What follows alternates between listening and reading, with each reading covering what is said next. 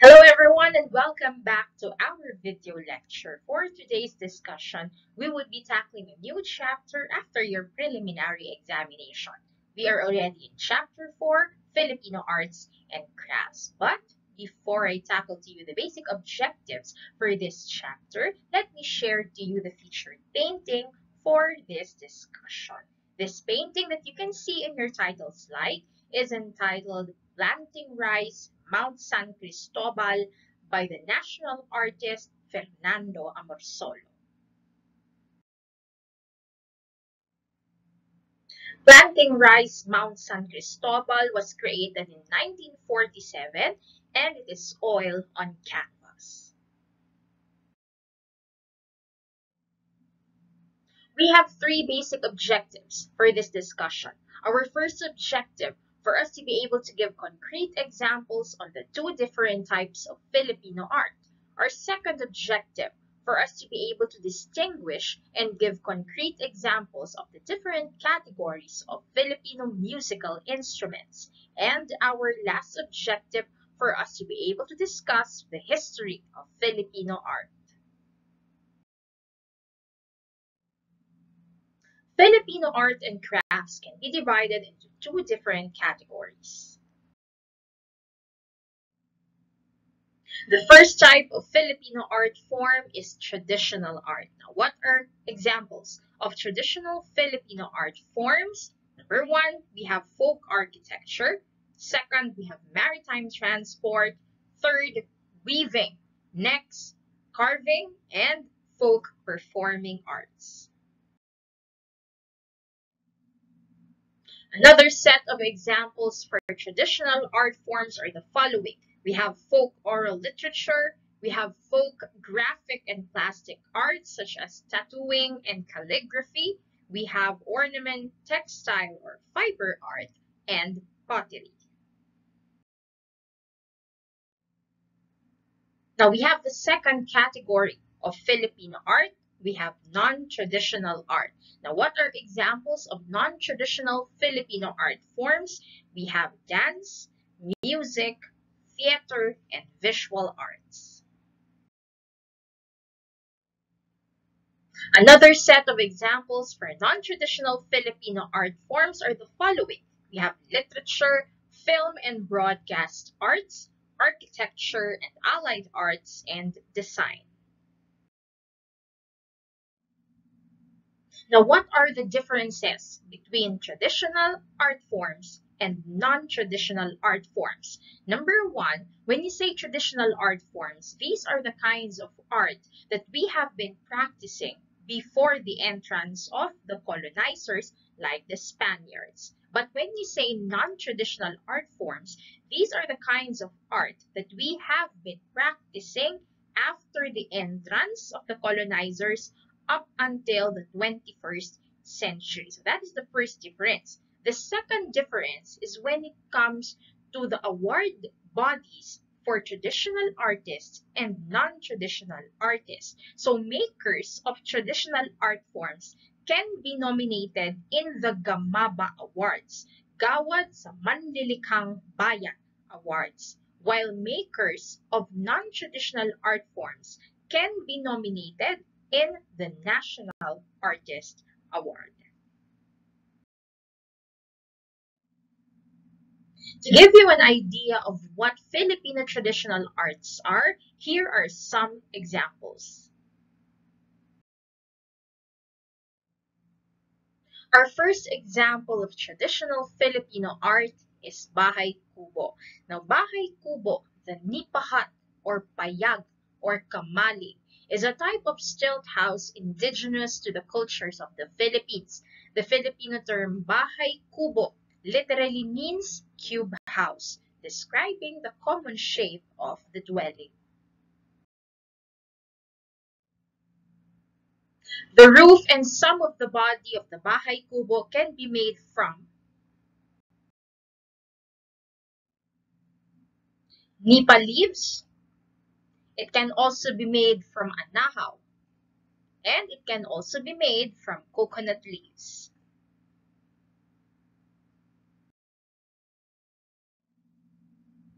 Our second example of traditional Filipino art is the successor of Bahay Kubo. We have Bahay na Bato. Bahay na Bato is a type of building originating during the Philippine-Spanish colonial period. It is actually an updated version of the traditional Bahay Kubo. Its design has evolved throughout the ages but still maintains the Bahay Kubo's architectural basis, which corresponds to the tropical climate, stormy season, and earthquake-prone environment of the whole archipelago of the Philippines, and fuses it with the influence of Spanish colonizers and Chinese traders. Like the Bahay Kubo, much of this ground level was reserved for storage, so there are no rooms in the ground level. In business districts, some spaces were actually rented to shops, while the main house is located on the second level. Our third example under traditional Filipino art and under folk architecture is Torogan. Torogan literally means resting place or sleeping place. It is a traditional house built by the Maranao people of Lanao, Mindanao. A Torogan was actually a symbol of high social status. Such a residence was once a home to a sultan or datu in the Maranao community. A Torogan is elevated above the ground. Hence, it is also an example of a stilt house by columns cut from trees of huge girth.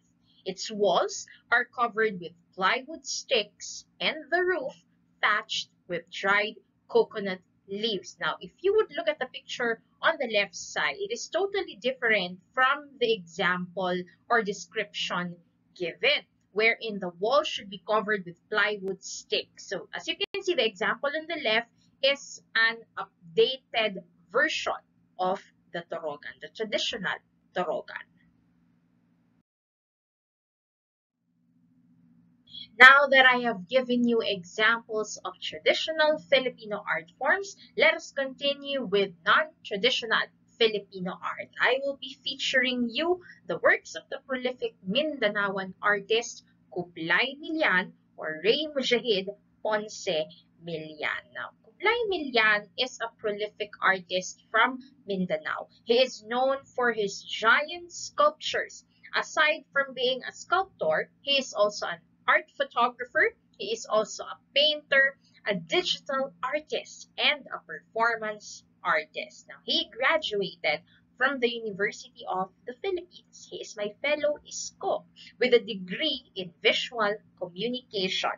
And his first stint after he graduated was as a visual artist for his family's hotel, the Ponce Suites Gallery Hotel, located inside Doña Vicenta Village. He created all of the sculptures and paintings, as you can see on the left side, found both inside and outside the hotel.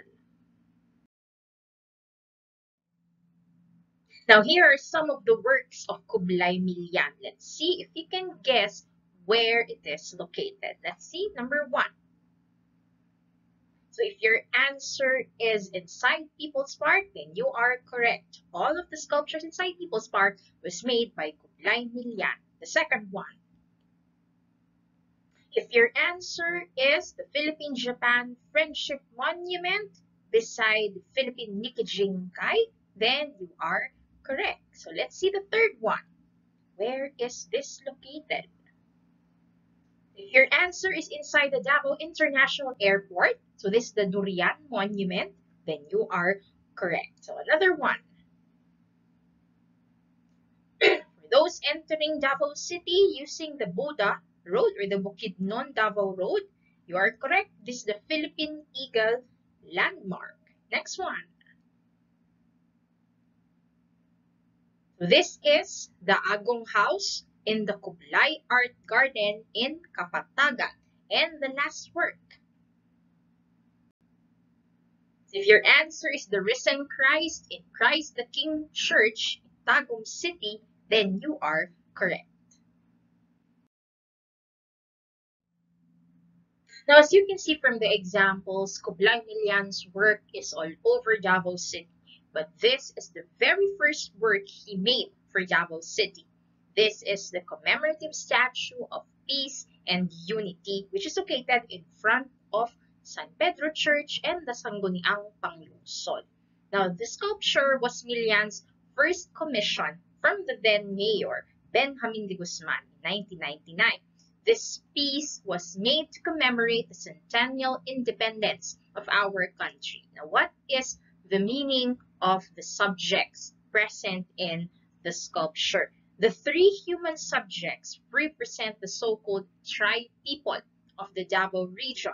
The Tagalog, which is represented by the woman in the front, the Moro, which is represented by the man in the middle, and the Lumad, which is represented by the man in the back, living peacefully in the city, which is represented by the doves.